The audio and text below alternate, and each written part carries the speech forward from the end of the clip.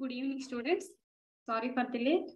Today we discuss about 5th class EVS 13th chapter and 14th chapter అండి. 13th chapter ఏంటి అంటే energy. Energy అంటే ఏంటి? శక్తి. చూడండి, ఎనర్జీ అనేది ఎందుకు అవసరము, ఎలా ఎనర్జీ మనం ఉత్పత్తి చేస్తాము అనేది మనం ఈ క్లాస్ లో నేర్చుకుందాం. Okay, vehicles need fuels like A petrol and diesel to run. Vehicles కి ఏంటి అవసరం? అవి మూవ్ అవ్వాలంటే, రన్ అవ్వాలంటే ఏంటి అవసరం? ఫ్యూల్ అనేది అవసరం. ఫ్యూల్ అనేది ఏంటి? ఫ్యూల్ అనేది వన్ టైప్ ఆఫ్ ఎనర్జీ.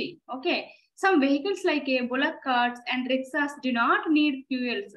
అంటే మనం ఫ్యూయల్స్ ఉపయోగించినటువంటి వెహికల్స్ ఏంటంటే బుల్లక్ కార్ట్స్ అండ్ రిక్షాస్, వీటికి ఏం అవసరం లేదు, ఫ్యూయల్స్ అనేవి అవసరం లేదు, ఎనర్జీ అనేది అక్కడ అవసరం లేదు. ఎందుకంటే ఇక్కడ బుల్లక్స్ అంటే ఎట్ల వల్ల అక్కడ బండి నడుస్తుంది, అదే విధంగా రిక్షాస్ అంటే సైకిల్ కానీ లేదంటే అక్కడ ఉన్నటువంటి గుర్రం కానీ యూజ్ చేసి వీటిని నడిపిస్తుంటారు. కాబట్టి ఇక్కడ మనకి ఏంటి అవసరం లేదు, ఎనర్జీ అనేది అవసరం లేదు, ఫ్యూయల్ రూపంలో ఉన్నటువంటి ఎనర్జీ అనేది అవసరం లేదు.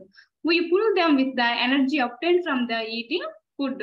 వాటికి ఏ విధంగా మనం ఎనర్జీ ఇస్తాము? ఈ బులక్స్ అండ్ రెక్సాస్ కి నడిపినటువంటి యానిమల్స్ కంటే వాటికి ఫీడింగ్ ఇవ్వడం ద్వారా మనకి ఎనర్జీని వాళ్ళకి ఇస్తామన్నమాట. Vehicles and missiles work with the help of fuels like A petrol, diesel and also with the electricity and gas. ఇక్కడ వెహికల్స్ కానీ అంటే ఏమేమి మోటార్ సైకిల్ అని, కార్ అని, బస్సు, ట్రైన్స్, ఇవన్నీ కూడా ఎలా నడుస్తాయి? పెట్రోల్ కానీ డీజిల్ వల్ల నడుస్తాయి. ఫర్ ఎగ్జాంపుల్ ట్రైన్ అనుకో, ట్రైన్ ఎలా నడుస్తుంది? ఎలక్ట్రిసిటీ ఉంటే నడుస్తుంది. అంతేకాకుండా గ్యాసెస్ కూడా ఫ్యూయల్ గా యూజ్ చేస్తారండి. వెహికల్స్ ని, మిషన్స్ రన్ అవ్వాలంటే ఏంటి అవసరం? ఫ్యూయల్ అనేది అవసరం. ఆ ఫ్యూయల్ అనేది ఏ రూపంలో ఉంటుంది?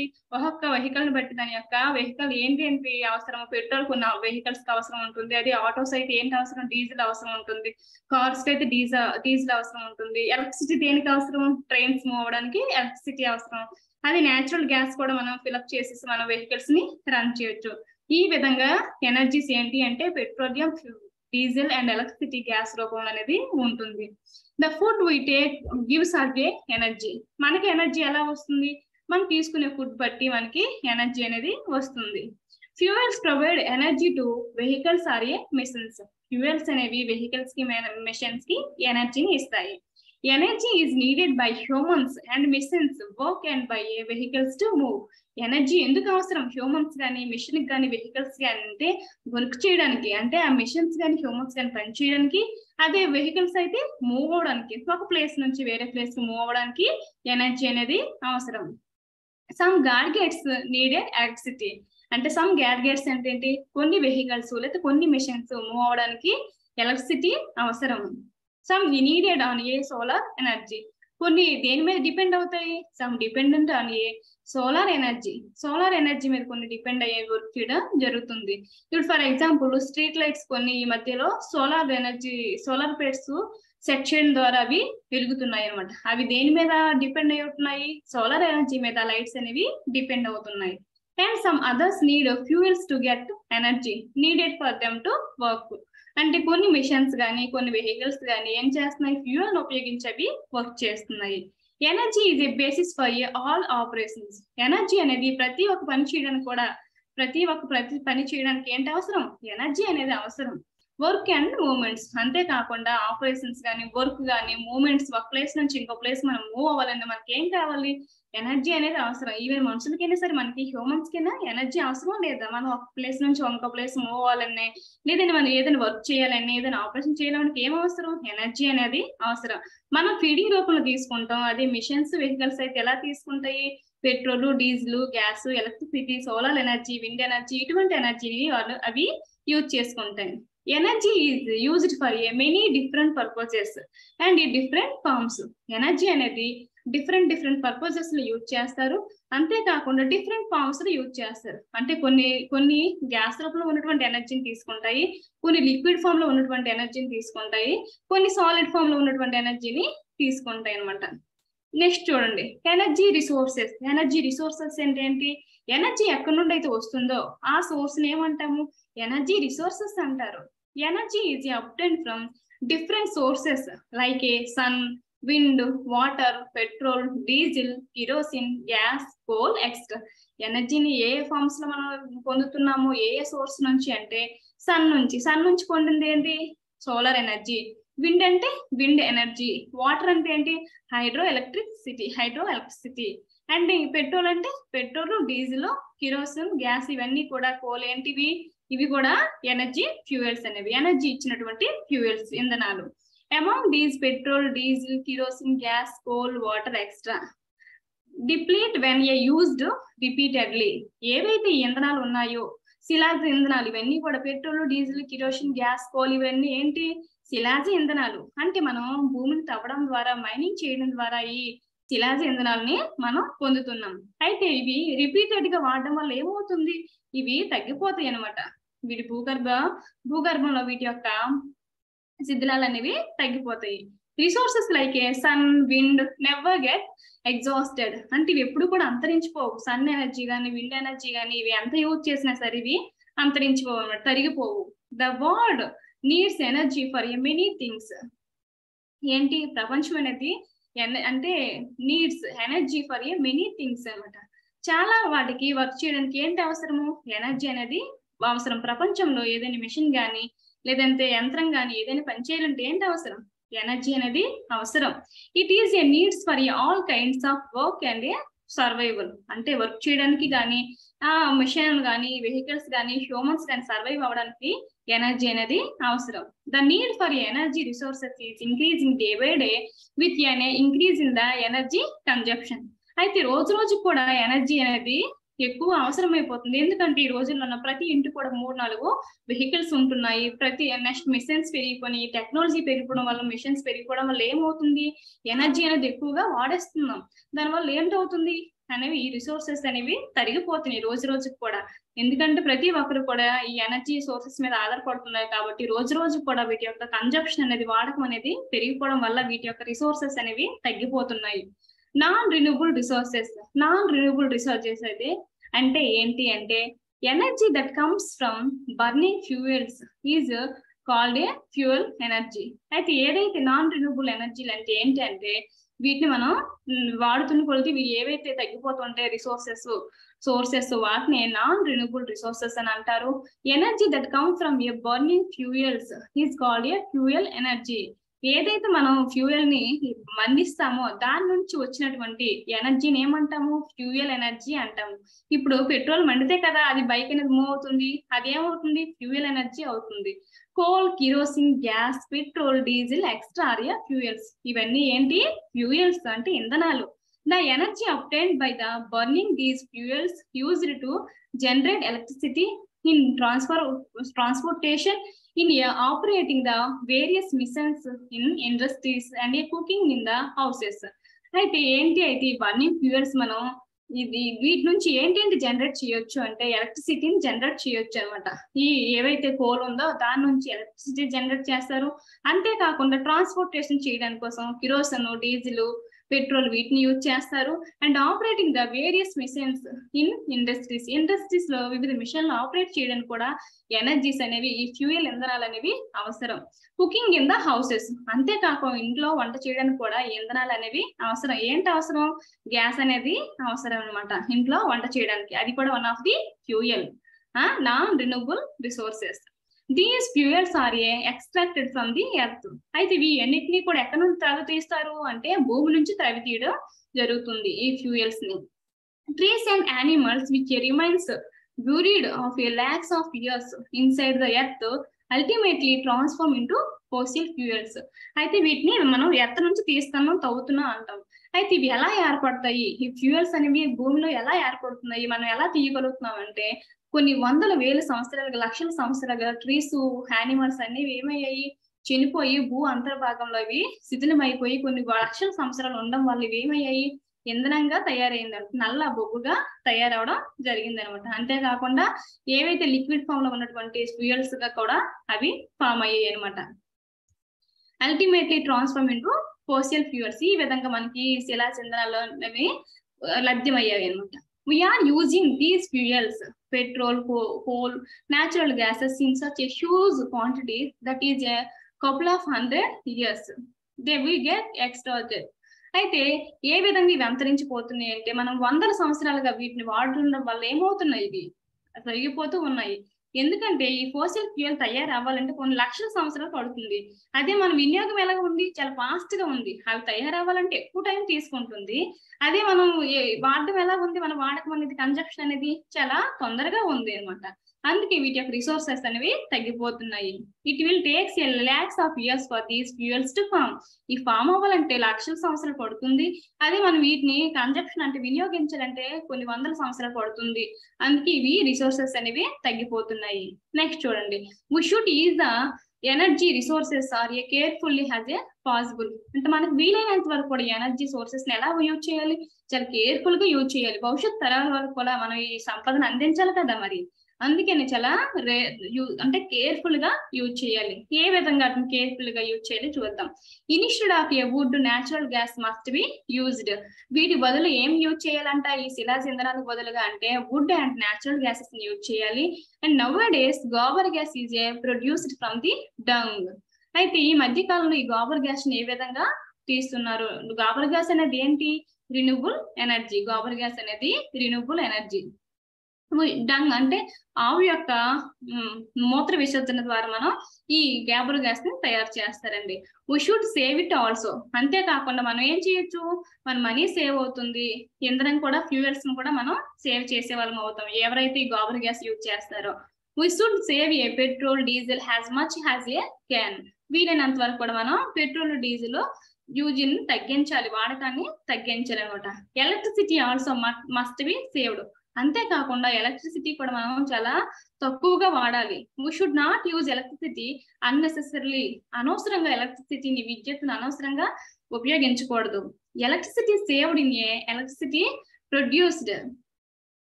Electricity produced reduce the use of a fans, TVs.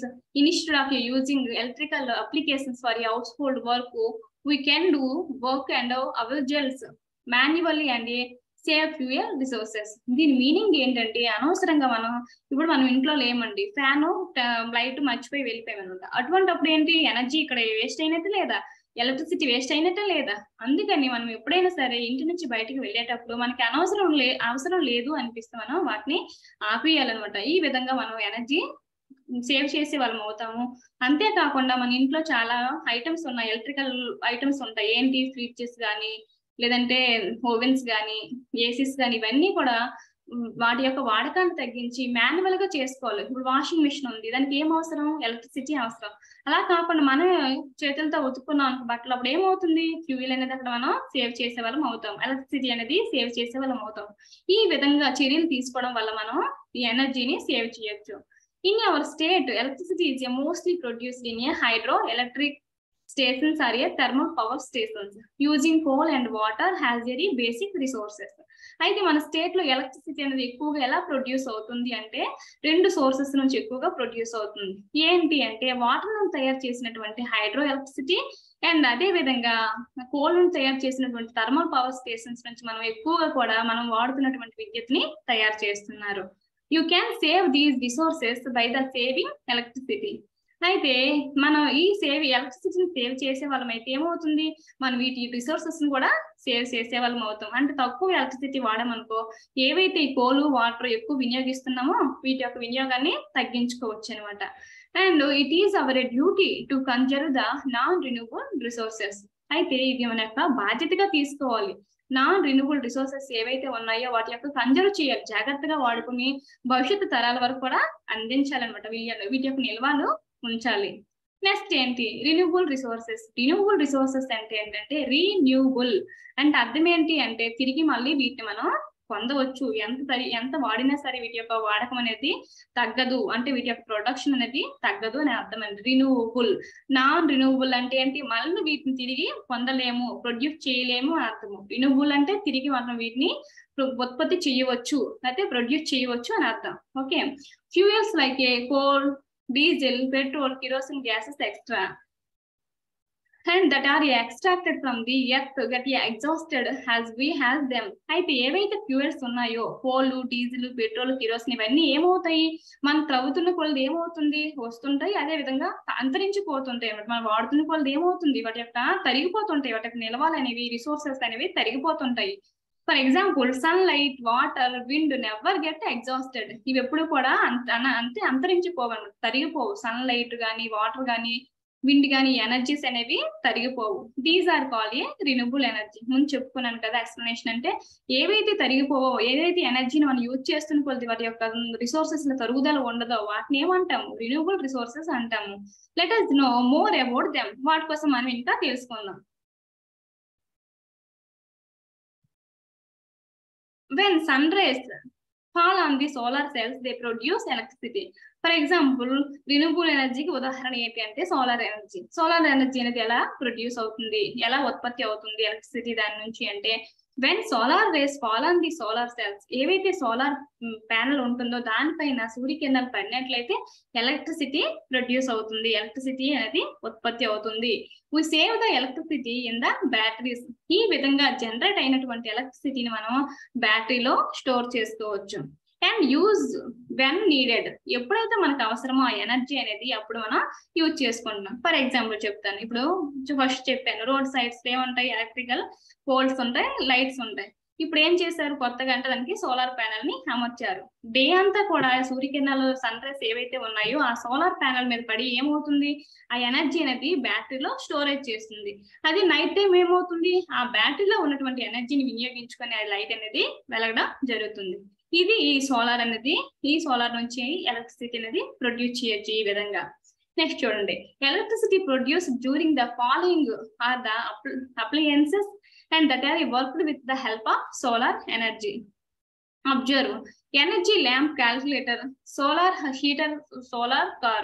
అయితే ఈ సోలార్ ఎనర్జీ మీద డిపెండ్ ఎటువంటి వర్క్ అంటే ఎటువంటి ఎక్విప్మెంట్ వర్క్ చేస్తాయి. ఫర్ ఎగ్జాంపుల్ అంటే ల్యాంప్, ఎనర్జీ ఎమర్జెన్సీ ల్యాంప్, ఏవైతే ఎమర్జెన్సీ ల్యాంప్స్ ఉంటాయో అవి వర్క్ చేస్తాయి.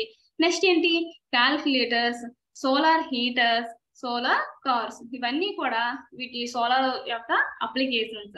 Solar energy, we use solar energy to dry clothes. అంతేకాకుండా సోలార్ ఎనర్జీని ఇంకేం యూజ్ చేస్తాము, క్లాత్ ని డ్రై చేయడానికి. In grains and fish. Do you know that electricity can also made using the solar energy. Data is stored in the batteries and this is used to be light the streets at a night. మనం చెప్పుకున్నాం కదా ఇందాక, day time దీని నుంచి produce అయినటువంటి ఎలక్ట్రిసిటీని night time అనేది వెలిగించడానికి ఉపయోగపడుతుంది solar energy అనేది. ఇన్ అవర్ కంట్రీ, అంటే మన కంట్రీలో గుజరాత్ యూజెస్ ఈ solar energy to A maximum extent. అంటే సోలార్ ఎనర్జీని ఎక్కువగా యూజ్ చేసినటువంటి స్టేట్ ఏంటి అంటే మన కంట్రీలో Gujarat. Schools and government offices in this state use electric applications that use solar energy. ఎక్కువ కూడా స్కూల్లో అండ్ గవర్నమెంట్ ఆఫీసులో సోలార్ ఎనర్జీ యూజ్ చేస్తూ అక్కడ ఉన్నటువంటి ఎక్విప్మెంట్ అనేది రన్ అవుతుంది. ఎనర్జీని, సోలార్ ఎనర్జీని యూజ్ చేసుకొని. రేడియో, టెలివిజన్, కంప్యూటర్స్, ఎక్కువగా యూజ్ చేసుకున్నటువంటి ఎక్విప్మెంట్ ఏది, రేడియో, టెలివిజన్, కంప్యూటర్స్ ఇవైతే ఉన్నాయో స్కూల్లో, గవర్నమెంట్ ఆఫీసెస్ లో ఈ సోలార్ ఎనర్జీ మీద డిపెండ్ అయ్యి వర్క్ చేస్తున్నాయి. Can also be operated using solar energy. ఇవన్నీ కూడా దేంతో ఆపరేట్ అవుతున్నాయి, సోలార్ ఎనర్జీని యూజ్ చేసుకొని ఆపరేట్ అవుతున్నాయి. నెక్స్ట్ ఏంటి, రిన్యూబుల్ సోర్సెస్ ఏంటి అంటే సెకండ్ వన్ అంటే విండ్ ఎనర్జీ. ఏంటి విండ్ ఎనర్జీ, ఎలా ఉపయోగపడుతుంది, దీన్ని ఏ విధంగా మనం ప్రొడ్యూస్ చేయొచ్చో చూద్దాం. The large fans move when a wind blows. అయితే విండ్ ఎనర్జీ మనం ఎలా ప్రొడ్యూస్ చేయొచ్చు అంటే, చాలా పెద్ద ఫ్యాన్స్ ఉంటాయి, మన మూవీస్ లో ఎక్కువగా చూస్తుంటాం. ఆ ఫ్యాన్స్ ఏమవుతాయి, విండ్ బ్లో అయినప్పుడు, గాలి ఎప్పుడైతే వీస్తుందో అవి ఇలా మూవ్ అవడం తిరుగుతుంది.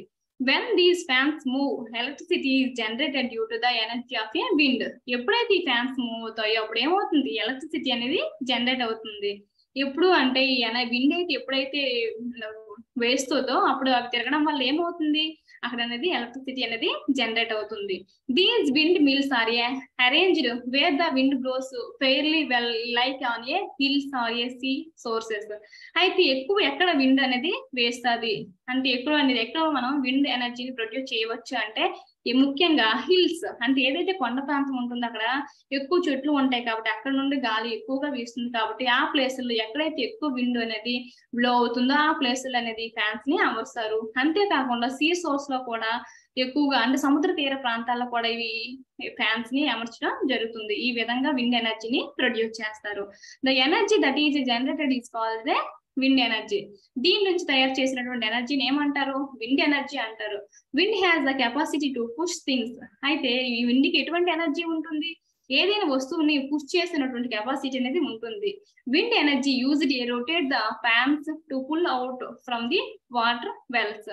అంతేకాకుండా విండ్ ఎనర్జీ ఇంకెలా యూజ్ అవుతుందంటే ఫ్యాన్స్ తిరగడానికి యూజ్ అవుతుంది విండ్ ఎనర్జీ. అంటే విండ్ నుంచి ప్రొడ్యూస్ చేసినటువంటి విండ్ ఎనర్జీని ఫ్యాన్స్ తిరగడానికి, అంతేకాకుండా వాటర్ వెల్స్ నుంచి వాటర్ ని తీయడానికి కూడా ఈ ఎనర్జీ అనేది మనకి యూజ్ అవుతుంది నిత్య జీవితంలో.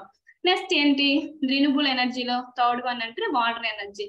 ఏ విధంగా వాటర్ నుంచి మనం ఎలక్ట్రిసిటీని జనరేట్ చేయొచ్చు, ఏ విధంగా ఈ ఎనర్జీ అనేది మన నిత్య జీవితంలో ఉపయోగపడుతుంది అంటే చూడండి, similar to sunlight and A wind water also has a energy. ఏ విధంగా సన్లైట్ నుంచి విండ్ నుంచి మనం ఎనర్జీ ప్రొడ్యూస్ చేసి మనం వినియోగిస్తున్నామో ఆ విధంగా వాటర్ నుంచి కూడా ఎనర్జీని మనం ప్రొడ్యూస్ చేయొచ్చు. Water is used in a producing electricity, hydro electricity. మనం ఏదైతే వాటర్ యూజ్ చేసి ఎలక్ట్రిసిటీని ప్రొడ్యూస్ చేస్తున్నామో ఆ పద్ధతిని ఏమంటామంటే హైడ్రో ఎలక్ట్రిసిటీ అని అంటారు. Electricity is generated in the hydroelectric projects by the rotation of a turbines due to the water falling on them. అయితే ఈ విధంగా ఏ విధంగా అయితే మన వాటర్ ఎనర్జీని క్రియేట్ చేస్తారంటే పెద్ద పెద్ద డ్యామ్స్ కానీ కన్స్ట్రక్షన్ ప్రాజెక్ట్స్ ఉంటాయి కదా, వాటి నుంచి కింద టర్బైన్స్ అనేవి కడతారండి. ఆ వాటర్ ఎప్పుడైతే ఈ టర్బైన్స్ మీద పడుతుందో అప్పుడు ఏమవుతుంది? ఈ రొటేట్ అవడం వల్ల ఎనర్జీ అనేది ఫామ్ అవుతుంది. అదే ఎలక్ట్రిసిటీ అనమాట. ఏదైతే తిరగడం టర్బైన్స్ అనే వాటర్ తిరగడం వల్ల ఫామ్ అవుతుంది కదా, అప్పుడు ఎలక్ట్రిసిటీ అనేది జనరేట్ అవుతుంది. The Nagarjuna Sagar project in a Nalgonda district in Telangana. అయితే ఈ విండ్ వాటర్ ఎనర్జీ అనేది ఎక్కడ ప్రొడ్యూస్ చేస్తారంటే నాగార్జున సాగర్ ప్రాజెక్ట్ లో నల్గొండ డిస్ట్రిక్ట్ లో ఉందన్నమాట. అది తెలంగాణలో. ఇక్కడ విండ్ ఎనర్జీ వాటర్ ఎనర్జీని ప్రొడ్యూస్ చేస్తుంటారు. అంతేకాకుండా Srisailam project in the Kurnool district in Andhra Pradesh used stored water to generate electricity. ఈ రెండు ప్రాజెక్టులో వాటర్ స్టోర్ చేసి ఎలక్ట్రిసిటీని జనరేట్ చేయడం జరుగుతుంది అనమాట. నెక్స్ట్ ఏంటి? The generation of electricity using water. అయితే ఈ వాటర్ ఎనర్జీలో దేన్ని యూజ్ చేసుకుని ఇక్కడ ఎలక్ట్రిసిటీ జనరేట్ చేస్తున్నారంటే వాటర్ యూజ్ చేసుకొని. This is called hydro electricity. ఈ పద్ధతిని ఏమంటామంటే హైడ్రో ఎలక్ట్రిసిటీ అంటారు. Water is a sent through a pipes call a pen stroke are A run the turbines. అయితే ఏదైతే వాటర్ ఉంటుందో దాన్ని పైప్స్ నుంచి ఆ టర్బైన్స్ లోకి పంపిస్తారు. ఆ పైప్స్ ని ఏమంటారంటే పెన్ స్టోక్ అంటారు. ఏమంటారు? పెన్ స్టోక్ అంటారు. When these turbines rotate electricity is generated. ఎప్పుడైతే వాటర్ పడి ఆ టర్బైన్స్ అనేవి మూవ్ అవుతాయో అప్పుడు ఏమవుతుంది? ఎలక్ట్రిసిటీ అనేది జనరేట్ అవుతుంది. This electricity is a supplied from the power houses through the transformers. ఈ విధంగా జనరేట్ అయినటువంటి ఏదైతే ఉందో ఎలక్ట్రిసిటీ దాన్ని పవర్ హౌసెస్ నుంచి ట్రాన్స్ఫర్ కి సెండ్ చేస్తారు. The power stations wear the electricity is generated from the water is called hydro electric power stations. ఎక్కడైతే ఈ వాటర్ నుంచి తయారు చేసినటువంటి ఎలక్ట్రిసిటీ ఉంటుందో దాన్ని ఏమంటారంటే హైడ్రో ఎలక్ట్రిసిటీ అంటారు. ఆ స్టేషన్స్ ఏమంటారంటే హైడ్రో ఎలక్ట్రిక్ పవర్ స్టేషన్స్ అని అంటారు. Electricity is generated even with the water vapour. అంటే వాటర్ తోనే కాకుండా వాటర్ వేపర్ తో కూడా, అంటే నీటి ఆవిరితో కూడా ఎలక్ట్రిసిటీ అనేది జనరేట్ అవుతుంది. That is a produced when water is a heated with a coal. ఎప్పుడైతే మనం వాటర్ ని కోల్ తో హీట్ చేస్తామో అప్పుడు అనేది ఎనర్జీ అనేది ప్రొడ్యూస్ అవుతుంది. This is called thermal electricity. అయితే ఏదైతే వాటర్ వేపర్ నుంచి మనం ప్రొడ్యూస్ చేసినటువంటి ఎలక్ట్రిసిటీ ఉంటుందో దాన్ని ఏమంటామంటే థర్మల్ ఎలక్ట్రిసిటీ. నెక్స్ట్ చూడండి, energy resources in a future. ఈ ఎనర్జీ రిసోర్సెస్ ఫ్యూచర్ లో ఎలా ఉంటాయి, ఏ విధంగా మనకి ఉపయోగపడతాయి అంటే చూడండి, petrol and coal resources are diminishing continuously. Petrol coal fuels ఏవైతే ఉన్నాయి ఫోసిల్ ఫ్యూయల్స్ మనం కంటిన్యూస్ గా యూజ్ చేయడం వల్ల ఏమవుతుంది? తగ్గిపోతున్నాయి. So we should learn to depend upon the energy resources that do not diminish and even after repeated use. అయితే మనం ఇప్పుడు ఏది మీద డిపెండ్ అవ్వాలి అంటే ఎక్కువగా కూడా ఏవైతే మనం వాడుతున్న కొద్ది రిసోర్సెస్ తరిగిపోవో అటువంటి వనరుల మీద మనము ఆధారపడాలి. Effective methods to use solar energy and hydro energy, wind energy must be found out by the experimenting. అయితే మనం ఇప్పుడు దేనిపైన ఎక్కువగా ఆధారపడాలి? రిన్యూబుల్ రిసోర్సెస్ మీద. వాటిలో కొత్త ఎక్విప్మెంట్ తీసుకొచ్చి ఎక్కువగా ఎనర్జీ అనేది ఈ solar, hydro power and wind energy నుంచి ప్రొడ్యూస్ చేసే విధంగా మనము న్యూ ఎక్విప్మెంట్ అనేవి తీసుకురావాలి. వీటి నుంచి ఎక్కువగా కూడా మనం విండ్ ఎనర్జీని ఎలక్ట్రిసిటీని ప్రొడ్యూస్ చేయాలి. అంటే మనం కేవలం ఏవైతే ఫోసిల్ ఫ్యూయల్స్ ఉన్నాయో వాటి మీద ఆధారపడకుండా ఏవైతే రిన్యూబుల్ సోర్సెస్ ఉన్నాయో వాటి నుంచి మనం ఎలక్ట్రిసిటీ అనేది ప్రొడ్యూస్ చేయాలి. We should try and use them in future. అలా ట్రై చేసి మనం ఫ్యూచర్ లో ఆ ఎనర్జీని యూజ్ చేసినట్లయితే మనం ఎనర్జీని రిసోర్సెస్ ని మనం కన్జర్వ్ చేసే వాళ్ళము అవుతాము. నెక్స్ట్ ఏంటి, how to save the fuel. ఏ విధంగా ఫ్యూయల్స్ మనం సేవ్ చేయాలి. Walk short distance on the foot. ఇది walk short distance on the foot అంటే ఏంటి, మన తక్కువ దూరాలకి ఏ బైక్స్ నో ఆటోస్ నో వాడకుండా అంటే బై వాక్ ద్వారా ఎక్కువగా వెళ్ళినట్లయితే మనం ఫ్యూయల్ సేవ్ చేసే వాళ్ళం అవుతాము. It saves A fuel and it is a good for health. అంతేకాకుండా మనం ఫ్యూయల్స్ ని ఓన్లీ ఇంధనం సేవ్ చేసే వాళ్ళమే కాదు, ఇక్కడ మన హెల్త్ కూడా బెనిఫిట్ ఉంటుంది వాకింగ్ చేయడం వల్ల. సెకండ్ వన్ చూడండి, use bicycles instead of A cars, motor cycles and A scooters.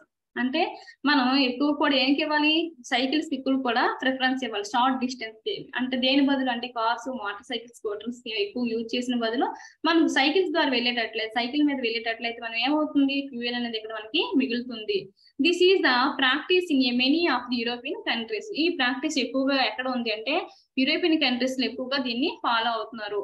ఎందుకంటే పొల్యూషన్ తగ్గించడానికి, ఈ ఫ్యూయల్ ఎనర్జీ మీద డిపెండెన్స్ తగ్గించడానికి, ఫ్యూయల్ సేవ్ చేయడానికి ఈ విధంగా ఎక్కువగా కూడా యూరోపియన్ కంట్రీస్ వాళ్ళ సైకిల్స్ వాడటం జరుగుతుంది. నెక్స్ట్ ఏంటి, travel in a public transport system like A buses and trains as far as a possible.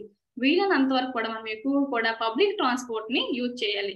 ఏంటి పబ్లిక్ ట్రాన్స్పోర్ట్ అంటే బస్సెస్, ట్రైన్స్, మెట్రో ట్రైన్స్ ఇవన్నీ యూజ్ చేసినట్లయితే మనం ఏ విధంగా ఇంధనం సేవ్ చేసే వాళ్ళం అవుతామంటే, మన ఇంట్లో ఎన్ని ఉంటాయి, ఒక 3-4 వెహికల్స్ ఉంటాయి. అన్నిటిని వాడాలంటే మనం వెహికల్స్ యూజ్ చేయాలంటే ఏమవుతుంది, ఇంధనం అనేది అక్కడ వేస్ట్ అవుతుంది, మన మనీ కూడా వేస్ట్ అవుతుంది. అదే మనం పబ్లిక్ ట్రాన్స్పోర్ట్ యూజ్ చేస్తాం అనుకో, మన 4 మెంబర్స్ కూడా ఆ బస్సులో వెళ్ళినట్లయితే మనం అప్పుడు ఏమవుతుంది, ఇంధనాన్ని సేవ్ చేసే వాళ్ళం అవుతాం. అంతేనా లేదా? ఈ విధంగా మనం కన్జర్వ్ చేయగలం. Do not use cars for a 1 or 2 persons. ఒకరు ఇద్దరు వెళ్ళినట్లయితే కార్ ని యూజ్ చేయకపోవడం వల్ల మనం ఇంధనం సేవ్ చేసే వాళ్ళం అవుతాము. This causes A traffic congestion and A pollution on the roads. ఈ విధంగా ఒకరు ఇద్దరు వెళ్ళినందుకు car, bicycles, motor cycle use చేయడం వల్ల ఏమవుతుంది, ట్రాఫిక్ అనేది పెరిగిపోతుంది. అంతేకాకుండా పొల్యూషన్ అనేది కూడా పెరిగిపోతుంది అనమాట. ఈ విధంగా మనం సైకిల్స్ ప్రిఫర్ చేసిన లేదా పబ్లిక్ ట్రాన్స్పోర్ట్ ప్రిఫర్ చేసిన పొల్యూషన్ తగ్గించవచ్చు, అదే విధంగా ఇంధనాన్ని కూడా మనం సేవ్ చేయొచ్చు. నెక్స్ట్ చూడండి, avoid using electric lamps in the day time. అంతేకాకుండా డే టైమ్ లో మనం సన్ రైస్ అనేది ఉంటుంది కాబట్టి మనం ఎలక్ట్రికల్ ల్యాంప్స్ ని అవాయిడ్ చేయాలి. అంటే వాటిని switch off చేసేయాలన్నమాట. Open Windows and doors to keep the house well lit and ventilated. మనం లైట్స్ ఆపేసి డే టైమ్ లో విండోస్ డోర్స్ ఓపెన్ చేసి ఉంచినట్లయితే ఏమవుతుంది, సన్ రైస్ ఇంట్లో పడడం వల్ల మనకి వెలుతురు అనేది వస్తుంది. ఈ విధంగా మనం ఎలక్ట్రిసిటీ ఎనర్జీ సేవ్ చేసే వాళ్ళు అవుతాం. Switch off all electrical appliances while you are going out of the house and at the night before sleeping.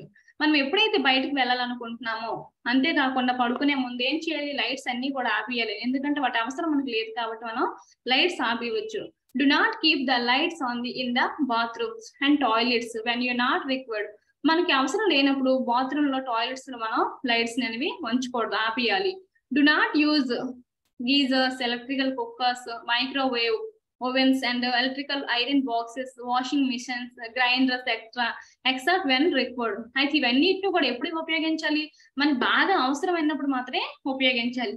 లేనిట్లయితే అన్ని సందర్భాల్లో కూడా వీటిని హైట్ కిటికి కూడా ఉపయోగించకూడదు అనమాట. ఎందుకంటే ఎలక్ట్రిసిటీ అనేది డిపెండ్ అయ్యి అన్ని కూడా వర్క్ చేస్తాయి కాబట్టి మనం ఊరికే ఉపయోగించకూడదు. ఎప్పుడైతే మనకు అవసరమో అనిపిస్తుందో అప్పుడు వాటిని యూజ్ చేయాలి. నెక్స్ట్ ఏంటి, try natural methods for a cooking. మన నేచురల్ మెథడ్స్ కుక్ చేయడానికి ట్రై చేయాలి. ఏంటి, కొత్తగా సోలార్ కుక్కర్స్ దిగాయి అన్నమాట, సోలార్ స్టవ్స్ అని. ఈ విధంగా సోలార్ మీద డిపెండ్ అయినటువంటి ఎక్విప్మెంట్ మనం తీసుకున్నట్లయితే మనం ఈ విధంగా ఎనర్జీని సేవ్ చేసే వాళ్ళం అవుతాము. Use fans only when needed. ఎప్పుడైతే మన ఫ్యాన్స్ అవసరమే అప్పుడే మనం ఫ్యాన్స్ యూజ్ చేయాలి. There will not be any necessity of air conditioners. ఎక్కువ కూడా మనం ఏదైతే ఏసీలు ఉంటాయో వాటిని ఉపయోగించకూడదు. If you grow plants and trees around the house and in your surroundings. ఎప్పుడైతే వీటిని ఉపయోగించే బదులు ఏం చేయాలి, మనం మన ఇంటి ముందర కానీ ఒక ట్రీస్ పెట్టుకుంటే, అంటే ఆ చెట్టును ఉడిచినట్లయితే ఏమవుతుంది, అది మనకి చల్లదనాన్ని ఇస్తుంది, గాలిని ఇస్తుంది. ఈ విధంగా మనకి మంచి ఆక్సిజన్ కూడా ఇస్తుంది అనమాట. నెక్స్ట్ చూడండి, do not burn coal would unnecessarily, అంటే అనవసరంగా కోల్ కానీ వుడ్ కానీ మనం మండించకూడదు. ఏమవుతుంది, మనకి ఇంధనం వేస్ట్ అయిపోతుంది, అంతేకాకుండా ఎయిర్ పొల్యూషన్ అనేది కూడా జనరేట్ అయిపోతుంది. Make compost of A leaves and A garbage, మన ఇంట్లో అంటే మన ఇంట్లో ఇప్పుడు కూడా చెత్త ఉంటుంది, కంపోస్ట్ అండ్ లీవ్స్ అంటే చెట్టు నుంచి వచ్చినటువంటి లీవ్స్, ఎండిపోయిన లీవ్స్ అండ్ గార్బేజ్ అంటే వెట్ గార్బేజ్ ఉంటుంది కదా, వాటిని ఏం చేయాలి, మనం కంపోస్ట్ చేయాలి, అంటే వాటిని ఎరువులుగా వాడుకోవాలి. Do not pollute air by the burning them, వీటన్నిటిని మనం ఊరికే మండించేసి ఎయిర్ ని పొల్యూట్ చేయకూడదుగా, ఏమవుతుంది, ఎయిర్ పొల్యూట్ అయిపోతుంది వీటిని బర్న్ చేయడం వల్ల. అదే వీటిని కంపోస్ట్ పిస్ట్ లో వీటిని మూత పెడితే ఏమవుతుంది, మనకి ఎరువు అనేది తయారవుతుంది. Do not waste water and keep on taking steps to A conserve water, ఏమన్నాడు, do not waste water, water ని మనం వేస్ట్ చేయకూడదు. Keep on taking steps to conserve water, మనం ఎప్పుడు కూడా వాటర్ వేస్ట్ అవ్వకుండా ఎటువంటి స్టెప్స్ తీసుకుంటే వాటర్ మనం కన్జర్వ్ చేయగలము, అంటే కన్జర్వ్ చేయగలం అనే మెథడ్స్ మనం ఎంచుకోవాలన్నమాట. అంటే మనం ఫర్ ఎగ్జాంపుల్ బట్టలు వాష్ చేస్తాం, అందులో వాటర్ మిగులుతుంది, ఆ వాటర్ మనం ఏ విధంగా ఫ్లోర్ ని క్లీన్ చేయడానికి ఉపయోగించవచ్చు, ఈ విధంగా ఇంకా దేనికి ఉపయోగించవచ్చు అంటే కాలువలు క్లీన్ చేయడానికి ఉపయోగించవచ్చు. ఈ విధంగా దేనికి ఉపయోగపడుతుందో ఈ వేస్ట్ వాటర్ అనేది మనం చూసుకొని ఈ విధంగా మనం వాటర్ ని కన్జర్వ్ చేయాలి. we get energy from the food, మనం ఎలా ఎనర్జీ పొందుతాం, ఫుడ్ తినడం వల్ల. Do not waste food, food ని ఊరికే వేస్ట్ చేయకూడదు. Do not over heat food because it requires more fuel and nutritive values are also cost. అయితే మనకి ఇక్కడ మనకి ఎనర్జీ ఎలా వస్తుంది, ఫుడ్ తీసుకోవడం వల్ల ఎనర్జీ వస్తుంది. ఫుడ్ ని వేస్ట్ చేయకూడదు, అంతేకాకుండా ఫుడ్ ని ఎక్కువగా హీట్ చేయడం వల్ల ఏమవుతుంది, అక్కడ మనం ఇంధనం లాస్ అవుతాము, అంతేకాకుండా ఎక్కువ ఫుడ్ బాయిల్ చేసినట్లు ఏమవుతుందంటే న్యూట్రియన్స్ అనేవి కోల్పోతుంది, ఆ ఫుడ్ అనేది దానికి ఉన్నటువంటి న్యూట్రియన్స్ వాల్యూస్ అనేది కోల్పోతుంది ఎక్కువ హీట్ చేయడం వల్ల. అందుకని ఎక్కువ కూడా ఆహార పదార్థాలను వేడి చేయకూడదు, దానికి ఎంత అవసరమో అంతే బాయిల్ చేయాలి. ఇది ఈ 13th చాప్టర్ యొక్క కాన్సెప్ట్ అండి, ఏంటి, ఎనర్జీ. ఓకే, ఇక మనం 14th చాప్టర్ మూవ్ అవుతాం. ఇప్పుడు ఈ చాప్టర్ లో మీకు ఎంతమందికి అర్థమైంది ఒకసారి హ్యాండ్స్ రైట్ చేయండి.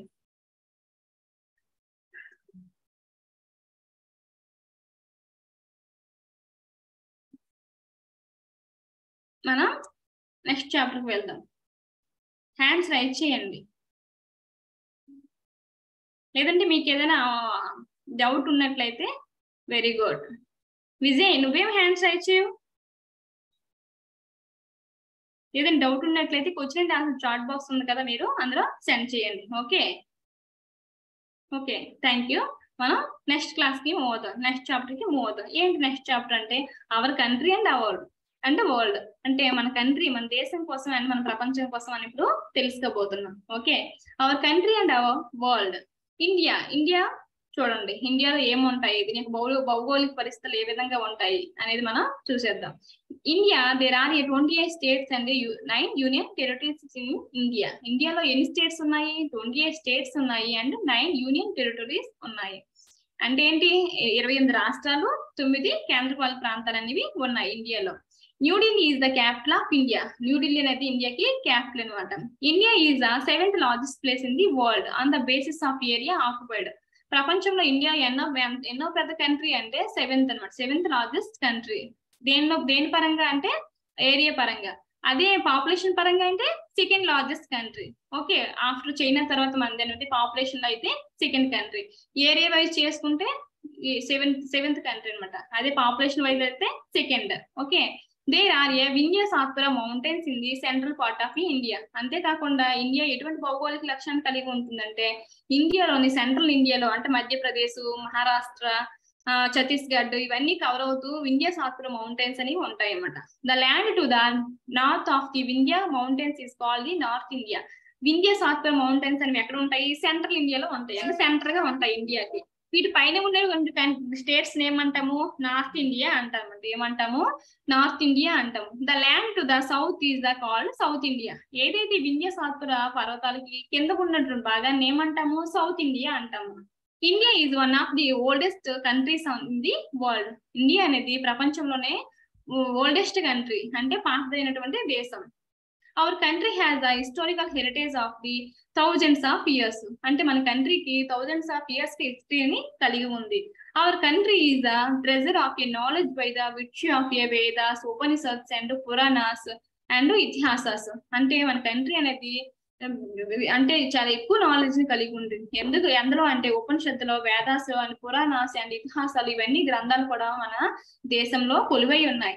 The religious Buddhism, Jainism and the పెచ్చు piece were founded here. Buddhism, Jainism ఎక్కడ ఉద్భవించాయి? ఇండియాలో ఉద్భవించాయి. ఎక్కడ ఉద్భవించాయి అంటే ఇండియాలో బుద్ధిజం, జైనిజం రెండు కూడా మన భారతదేశంలో ఉద్భవించాయి అని పుట్టాయి. Aryabhata, వరాహమిహిర and Charaka, సుస్త్రద and Patanjali extra were a Vedist scholars who created voluminous knowledge in the fields of mathematics, medicine and astronomy and yoga. వీళ్ళందరూ కూడా ఎవరు ఎందరో పండితులు అంటే వివిధ శాస్త్రాల పండితులు. ఫర్ ఎగ్జాంపుల్ ఆర్యభట్ట ఎందరో పండితులు అంటే మ్యాథమెటిక్స్. అదే విధంగా వరాహమిహిర అంటే ఎందరో పండితులు ఆస్ట్రోనమీ, వరాహమిహిర ఆస్ట్రోనమీ అండ్ చరక అంటే మెడిసిన్, సుశ్రుత కూడా ఇతను కూడా మెడిసిన్, పతంజలి అంటే యోగా అన్నమాట. ఈ విధంగా ఈ పండితులు అనేవి ఈ శాస్త్రాలు ఎక్కువగా నిపుణులై ఉండేవారు. India has the different regions languages. ఎన్ని లాంగ్వేజెస్ ఉంటాయి ఇండియాలో? 22 languages. 22 languages are recognised by our constitution. మన రాజ్యాంగం చేత 22 లాంగ్వేజెస్ అనేవి గుర్తించబడ్డాయి. Landforms, culture and traditions. It is because of this unity in diversity. India subcontinent is a role of a model for the entire world. అంటే మన దేశం అనేది diversity, unity in diversity అంటే వివిధ మతాలు, జాతులు కలిసి ఉన్నటువంటి దేశంగా మనం చెప్పవచ్చు. Note: Russia, Canada, China, United states of America, Brazil, Australia are A larger in area when compare to the India. మన పైన ఏం చెప్పుకున్నాము? India is the 7th largest country అని చెప్పుకున్నాం కదా. మరి రిమైనింగ్ 6 కంట్రీస్ ఏంటి అంటే రష్యా ఫస్ట్ లార్జెస్ట్ కంట్రీ ఏదంటే రష్యా, దెన్ సెకండ్ ప్లేస్ ఏంటి Canada, third China, 4th one United states of America, 5th one Brazil and 6th one Australia, 7th one ఏంటి India. Okay, India and it's regions. మన ఇండియాలో దానిలో ఉన్నటువంటి ప్రాంతాలు ఏంటి మనం చూసేద్దాం. There are 6 reasons in India. మనలో ఎన్ని ఉన్నాయి రీజన్స్ అంటే 6 రీజన్స్ అంటే 6 ప్రాంతాలుగా మన భారతదేశాన్ని విభజించారు. Eastern India. ఈస్టర్న్ ఇండియా అంటే మన భారతదేశానికి ఈస్ట్ వైపు ఉన్నటువంటి దాన్ని ఈస్ట్ ఇండియా అంటాము. ఈ ఈస్ట్ ఇండియాలో ఉన్నటువంటి స్టేట్స్ ఏంటి? బీహార్, జార్ఖండ్, ఒడిస్సా, వెస్ట్ బెంగాల్. ఇవన్నీ కూడా ఈస్ట్ ఇండియాలో ఉంటాయి. అంటే భారతదేశానికి ఎటువైపు ఉంటాయి? తూర్పు వైపు ఉంటాయి. కాబట్టి వీటన్నిటిని కూడా ఈస్ట్ ఇండియా స్టేట్స్ అని అంటాము. ఈ వెస్ట్ ఇండియా. వెస్ట్ ఇండియా నేను ఏ స్టేట్స్ అంటాము? గుజరాత్, గోవా, మహారాష్ట్ర, రాజస్థాన్. ఇవన్నీ కూడా western states. Northern India. Northern India ఏ స్టేట్స్ కవర్ అవుతాయి? Jammu and Kashmir, Himachal Pradesh, Uttaranchal, Uttar Pradesh, Punjab, Haryana, New Delhi, India capital and union territory of the Delhi and Uttarakhand. ఇవన్నీ కూడా ఏంటి? North Indian states. ఇక సదరన్ ఇండియన్ స్టేట్స్ ఏంటేంటి? తెలంగాణ, ఆంధ్రప్రదేశ్, తమిళనాడు, కర్ణాటక, కేరళ. ఇవన్నీ కూడా ఎటువైపు ఉంటాయి? ఇండియాకి సౌత్ వైపు ఉంటాయి. కాబట్టి వీటిని సదరన్ ఇండియా అని విభజించారండి. అంతేకాకుండా the north Indian states, north eastern states.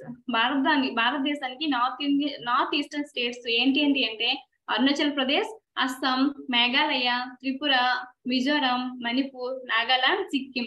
ఈ 8 స్టేట్స్ కూడా ఎటువైపు ఉన్నాయి అంటే భారతదేశానికి నార్త్ ఈస్ట్ వైపు ఉన్నాయి. అందుకే వీటిని నార్త్ ఈస్టర్న్ స్టేట్స్ అని అంటారు. Next central India. సెంట్రల్ ఇండియాలో కవర్ అయినటువంటి స్టేట్స్ ఏంటి అంటే మధ్యప్రదేశ్ అండ్ ఛత్తీస్గఢ్ అనమాట. ఈ విధంగా మన ఇండియాని వివిధ ప్రాంతాలుగా విభజించారు. నెక్స్ట్ చూడండి, కాంటినెంట్స్ అండ్ ఓషన్స్. ఖండాలు, మహాసముద్రాలు ఏంటి?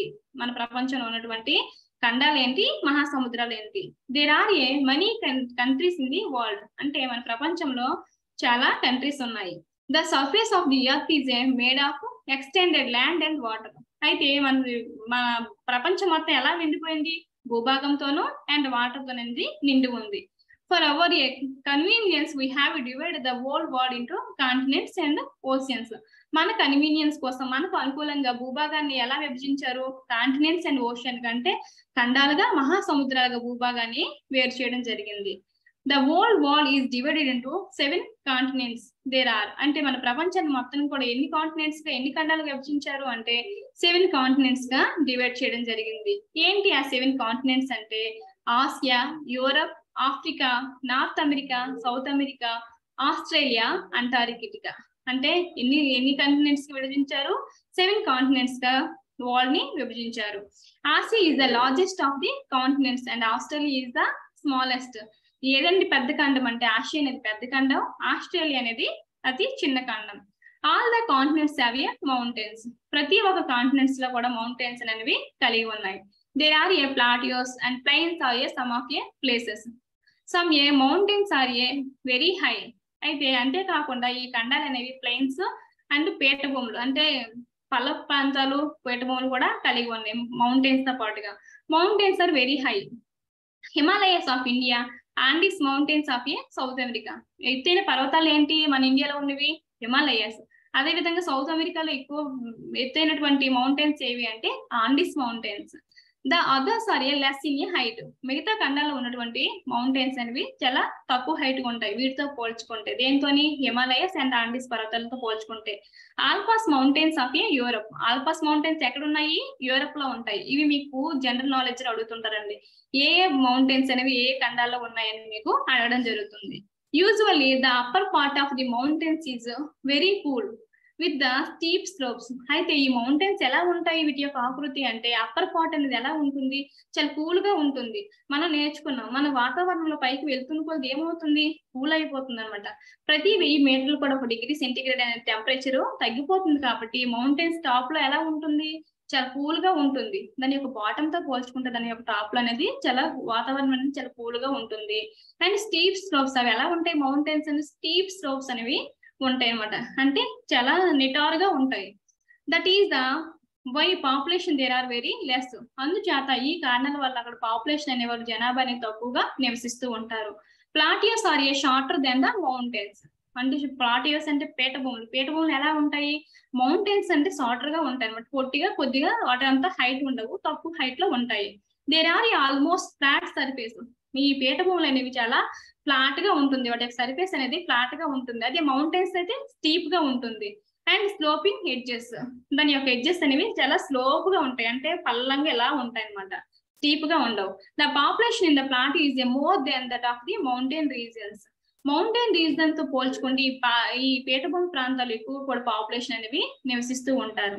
The plains are A flats. అదే విధంగా ఇప్పుడు మనం ప్లాటియస్ తో పోల్చుకుంటే ప్లెయిన్స్ ఎలా ఉంటాయి? వాటికన్నా చాలా ఫ్లాట్ గా ఉంటాయి, చాలా చదునుగా ఉంటాయి. Population is a more in the plains. ఈ ప్లెయిన్స్ లో ఈ మైదానాలు ఎక్కువగా కూడా పాపులేషన్ అనే వాళ్ళు ఉంటారు అన్నమాట. ఎక్కువ జనాభా ఇక్కడ నివసిస్తూ ఉంటారు. దేంతో పోల్చుకుంటే? పీఠభూములు, మౌంటైన్స్, వాటితో పోల్చుకుంటే ఈ మైదాన ప్రాంతంలో ఎక్కువ కూడా జనాభా నివసిస్తూ ఉంటారు. The Himalayas are to the north of India. Himalayas మన ఇండియాకి ఎటువైపు ఉంటాయి? నార్త్ వైపు ఉంటాయి. There are covered with a snow. ఈ హిమాలయస్ అన్ని కూడా స్నో తో కవర్ అయి ఉంటుంది. The mount Everest is the highest peak in the world. ప్రపంచంలోనే మౌంట్ ఎవరెస్ట్ అనేది చాలా ఎత్తైన పీక్. దీని ఎంత హైట్ దింది? 8848 మీటర్స్ అనేది కలిగి ఉంటుంది. ఈ మౌంటైన్ ఎవరెస్ట్ ఎక్కడ ఉంది అంటే నేపాల్ కంట్రీలో ఈ ఎవరెస్ట్ శిఖరం అనేది ఉంది. The Ganga's which is originate in Himalayas flows through the India and Nepal. ఈ గంగాస్ అనేది ఎక్కడ ఆరిజినేట్ అయ్యింది? హిమాలయస్ లో ఆరిజినేట్ అయ్యింది.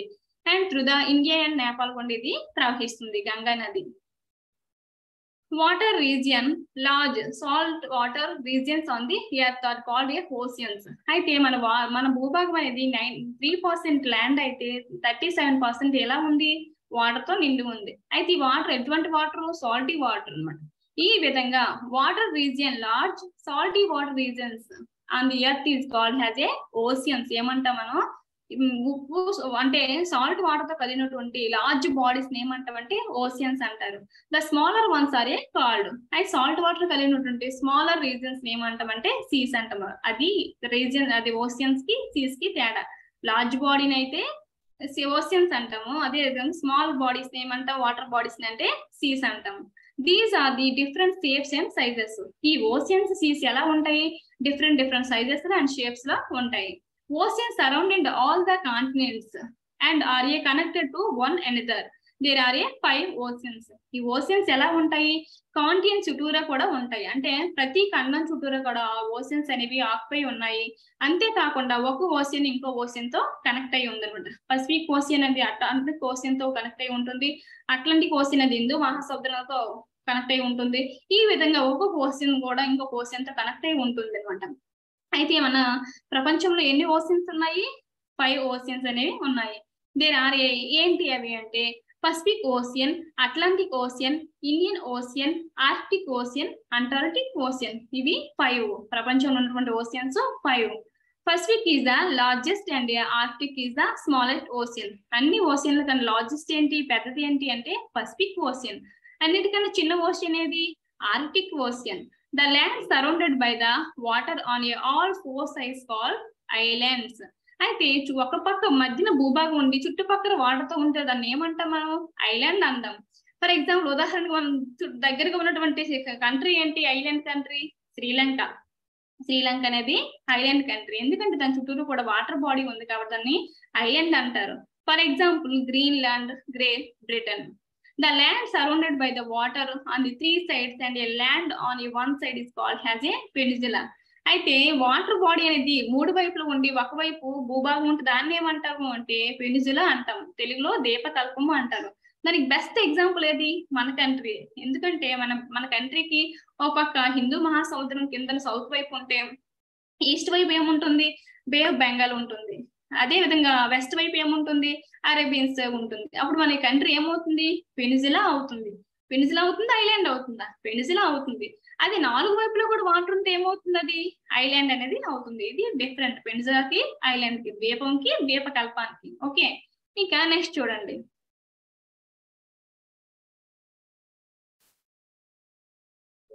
ఓకే, అర్థమైంది కదా? ఒకసారి హ్యాండ్స్ రైట్ చేయండి. ఎంతవరకు అర్థమైంది? హ్యాండ్స్ రైట్ చేయాలి ప్రతి ఒక్కరు కూడా. Very good Uday Kumar. Next ఏంటి? Water on the earth occupies more area then the land. Water అనేది ల్యాండ్ కంటే ఎక్కువ ఆక్యుపై చేసి ఉంది, ఎక్కువ ప్రాంతాన్ని ఆక్యుపై చేసి ఉంది. Nearly 75% of the surface of the earth is covered with the water. భూభాగంలో మొత్తంతో పోల్చుకుంటే 75% కూడా భూభాగం అంతా కూడా దేంతో నిండి ఉంది? వాటర్ తో నిండి ఉంది. The water in the oceans evaporates due to the heat of the sun.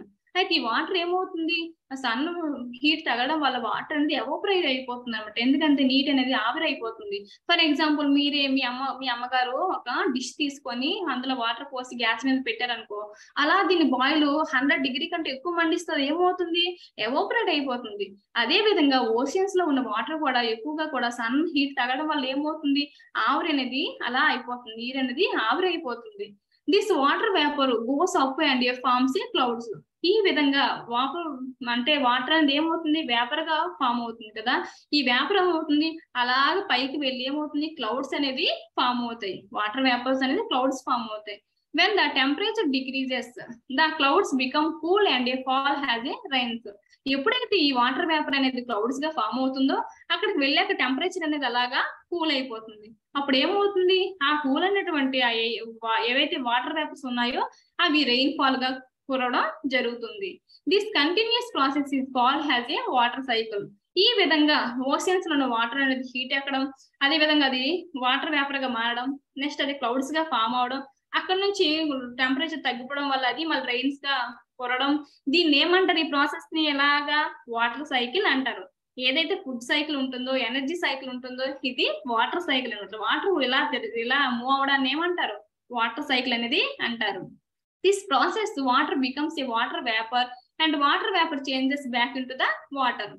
అంటే వాటర్ నుంచి వాటర్ వేపర్ తయారవుతుంది. వాటర్ వేపర్స్ నుంచి క్లౌడ్స్ ఫామ్ అవుతుంది. క్లౌడ్స్ నుంచి మళ్ళీ ఏమవుతుంది? వాటరే మన భూభాగానికి చేరుతుంది. దీన్నే వాటర్ సైకిల్ అంటారు. The bottom of the ocean sinks at a some A places. అయితే ఈ బాటమ్ ఆఫ్ ది ఓషన్స్ అంటే ఓషన్స్ కింద భాగంలో సింక్స్ అనేవి ఉంటాయి, అంటే గోతులు అనేవి ఉంటాయి. Due to this deep pits are A formed. ఈ విధంగా డీప్ పిట్స్ అనేవి ఫామ్ అవుతాయి. ఏ విధంగా మనం భూభాగంలో పాండ్స్ లో ఫర్ ఎగ్జాంపుల్ తవ్వుతుంటారండి, డీప్ గా లోతుగా ఉంటుంటాయి. ఆ విధంగా ఓషన్స్ లో కూడా డీప్ పిట్స్ అనేవి ఉంటాయి. These pits are A deepest part of the in the ocean. ఇవి డీపెస్ట్ గా ఉంటాయి, చాలా లోతు, సముద్రమే లోతు అంటే అందులో ఈ పిట్స్ అనేవి ఉంటాయి, చాలా లోతుగా ఉంటాయి అనమాట. Some of these are A deep has a 10,000 metres. అయితే ఇది సముద్ర మట్టం నుంచి ఇంకా ఎంత డీప్ గా ఉంటాయి అంటే 10,000 మీటర్స్ వరకు కూడా అంత లోతుగా ఉంటాయి. Some pits are A so deep that ఈ Himalayas also will be submerged in them. అయితే అవి ఎంత లోతుగా ఉంటాయి అంటే ఈవెన్ హిమాలయస్ కూడా అందులో మునిగిపోతాయి, అంత లోతుగా ఉంటాయి. This high mountains are also present in the oceans. Only పిట్సే కాకుండా మౌంటైన్స్ కూడా ఉంటాయి. మౌంటైన్స్ ఏంటి, పర్వతాలు కూడా ఉంటాయి ఓషన్స్ లో. The mountain ranges are extended in the water of the Pacific, Indian and Atlantic oceans. అయితే ఈ పర్వతాలు అనేవి ఎక్కడెక్కడ ఉంటాయి, ఏ మహాసముద్రంలో మనం చూస్తాం అంటే Pacific, Indian and Atlantic oceans లో మనం ఎక్కువగా చూస్తాం. The total length of these mountain ranges is about 65,000 kilometres. అయితే వీటి యొక్క రేంజ్ ఎంత వరకు ఉంటుందంటే 65 కిలోమీటర్స్ వరకు కూడా వీటి యొక్క రేంజ్ అనేది ఉంటుంది. And they form a longest mountain ranges on the earth. ఇవి లాంగెస్ట్ మౌంటైన్స్ అనేవి చెప్పవచ్చు. ఏంటి, longest mountains. The crest of some of these mountains extended above the water level of the Seas and A forms islands. ఈ విధంగా ఏమని చెప్పుకున్నాం, సముద్ర అంతర్భాగంలో pits అయితే ఏ విధంగా ఉంటాయో మౌంటైన్స్ కూడా అలా ఫామ్ అవుతాయి. ఏ విధంగా మన భూమి మీద హిమాలయస్ ఫామ్ అయ్యాయో ఓషన్స్ అడుగు భాగాన్ని కూడా ఈ మౌంటైన్స్ అనేవి ఫామ్ అవుతాయి. ఆ మౌంటైన్స్ ఎంత రేంజ్ లో ఉంటాయి, 65 కిలోమీటర్స్ వరకు కూడా వ్యాపించడం వల్ల అవి ఓన్లీ వాటర్ పైకి కూడా అలా వచ్చేస్తాయి. అప్పుడు మనం ఏమంటాము అంటే ఐలాండ్స్ అంటాము. ఇప్పుడు మనకి శ్రీలంక ఎలా ఏర్పడింది, ఈ విధంగా మౌంటైన్స్ ఏర్పడడం వల్ల వాటర్ చుట్టూరు కూడా ఆ మౌంటైన్ అనేది అంత ఎత్తులో ఉండడం వల్ల శ్రీలంక అక్కడ ఫామ్ అయింది. వాటిని ఏమంటాము, ఐలాండ్స్ అంటాము. Density of A ocean water. Ocean water అనేది మన నార్మల్ వాటర్ తో పోల్చుకుంటే ఎటువంటి డెన్సిటీని కలిగి ఉంటుంది, ఎక్కువ ఉంటుందా తక్కువ ఉంటుందా అని మనం చూద్దాం. ఓషన్ వాటర్ ఇది మిక్సర్ ఆఫ్ ఈ వేరియస్ సాల్ట్. ఓషన్ వాటర్ అనేది వివిధ రకాలైనటువంటి సాల్ట్స్ తో మిక్స్ అయి ఉంటుంది. ఏంటి అంటే సోడియం క్లోరైడ్ కామన్ సాల్ట్. ఆ సాల్ట్ లో ఎక్కువ కామన్ గా ఉన్నటువంటి సాల్ట్ ఏదంటే sodium chloride. Sodium chloride formula ఏంటి, NaCl is the major component of the ocean waters. అంటే ఈ సాల్ట్ అన్నింటిలో కంటే ఏది మేజర్ కాంపోనెంట్ అంటే sodium chloride. The ocean water contains 96% of water and the 4% salts and other insoluble solids. అయితే ఈ ocean water లో ఎటువంటి ఎలిమెంట్స్ ఉంటాయి, వాటర్ కంటైన్స్ 96% వాటర్, అంటే అందులో 96% వాటర్ ఉంటుంది అండ్ 4% సాల్ట్స్ అనేవి ఆ వాటర్ లో కరిగి ఉంటాయి. అండ్ అదర్ ఇన్సాల్యుబుల్ సాలిడ్స్, అంతేకాకుండా అందులో కరగనటువంటి ఇన్సాలిడ్ సాల్యుబుల్ కూడా అందులో ఉంటాయి. Ocean water is the denser then the pure water. Ocean water అనేది ప్యూర్ వాటర్ కన్నా ఎక్కువగా డెన్సర్ గా ఉంటుంది అనమాట. దాని యొక్క డెన్సిటీ అనేది ఎక్కువగా ఉంటుంది. ఇది ఇవాళ 4th చాప్టర్ యొక్క కాన్సెప్ట్ అండి. ఏమేమి చెప్పుకున్నాము, 13th chapter and 14th chapter. 13th chapter ఏంటి, energy. 14th chapter our country and world. Okay, ఇది ఇవాళ యొక్క మీ 5th క్లాస్ నుంచి EVS నుంచి వచ్చినటువంటి చాప్టర్స్. Okay, thank you. మీ అందరి దగ్గర కూడా టెక్స్ట్ బుక్స్ లో ఉంటాయి కాబట్టి ఒకసారి మీరు చదవండి, చదివి అర్థం చేసుకోండి. ఎందుకంటే నేను చాలా డీప్ గా ఎక్స్ప్లెయిన్ చేశాను కాబట్టి మీరు ఇప్పుడు టెక్స్ట్ బుక్ ఓపెన్ చేసి చదివేటట్లయితే మీకు చాలా బాగా అర్థం అవుతుంది. Thank you very much. రేపు మళ్ళీ 15, 16 చెప్పుకుందాం. Thank you.